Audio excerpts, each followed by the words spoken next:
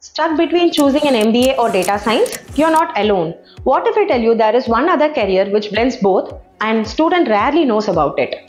So this is a common confusion. You like business, but also you don't want to miss upgrading the technological skills. So here is where you get financial technology, which is fintech. So what is this fintech? It is just the modern finance run by the smart digital systems. We have come across UPI apps, net banking sites, and stock tools, and also fraudulent alerts. So this is just the financial technology. And where do you find this program? Ireland is the best for studying this program. Why? It is because you have the top fintech companies like MasterCard, PayPal, Stripe, and Citi having their headquarters in Ireland.